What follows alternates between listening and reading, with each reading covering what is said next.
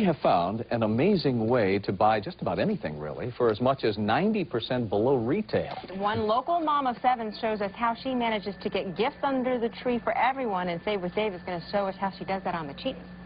But there are deals out there to be found. The only catch? You may have to bid before you can buy. WDSU consumer reporter Melanie Hebert tells us that auctions are popping up across the state, and they may save you money. Tonight we're going to introduce you to one fulsome mom who saves thousands of dollars and she never leaves her house.